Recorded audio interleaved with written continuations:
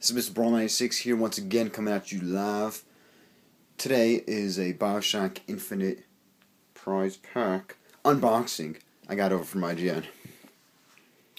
So, oh fuck, did the rotation switch by any chance? Whatevs. So, I got over from IGN from winning some Twitter contest. Some cool Bioshock Infinite merchandise. Start off, number one, this cool tote bag. Put all your totes in it. Has a nice Bioshock Infinite logo. It's like kind of shiny. You touch it. Next, a handyman asking boy to pick up his hat, t-shirt, blue, square.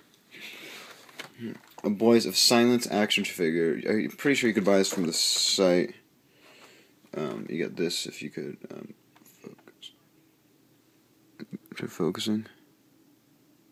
If you could pause and read it, it's pretty interesting. It's like a poem. You get this action figure boxed in, all pretty cool.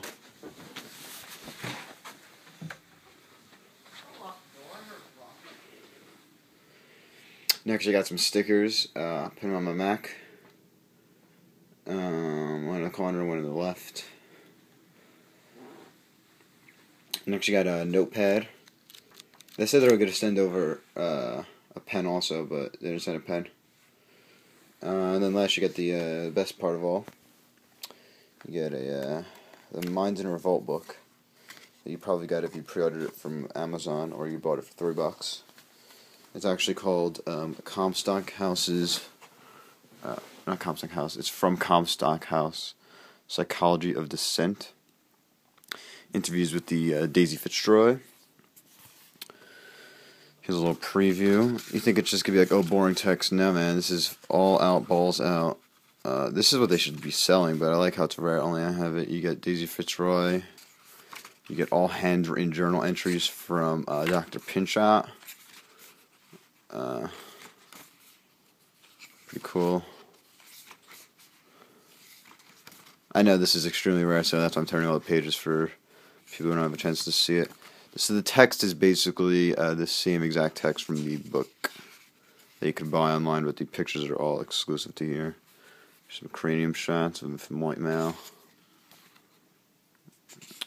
Some of the word association game they played. Some more interview dialogue. Some stamps.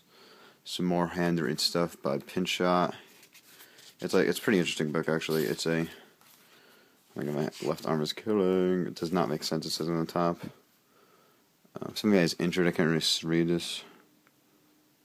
Can't read script, but if you could read script, there's triangles on the top. And then it ends off, I'm not going to spoil the ending, but there's a forward and afterward. An endward, I was going to call it. It's pretty nice. Peace.